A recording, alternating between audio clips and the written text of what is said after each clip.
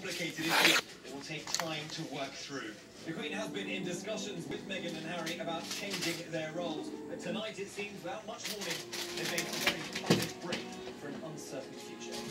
All right, more to come on this. James Longman, thank you. When we come back, news on Justice Ruth Bader Ginsburg tonight, and more on that rescue. Workers falling at 70 feet, and there is news coming in on this. And the wolf huffed and puffed. Like you do sometimes, Grandpa? Well, when you have COPD, it can be hard to breathe. So my doctor said, Symbicort can help you breathe better, starting within 5 minutes. It doesn't replace a rescue inhaler for sudden symptoms. Symbicort helps provide significant improvement of your lung function. Symbicort is for COPD, including chronic bronchitis and emphysema. It should not be taken more than twice a day. It may increase your risk of lung infections, osteoporosis, and some eye problems. Tell your doctor if you have a heart condition or high blood pressure before taking it. Symbicort could mean a day with better breathing. Watch out, piggies!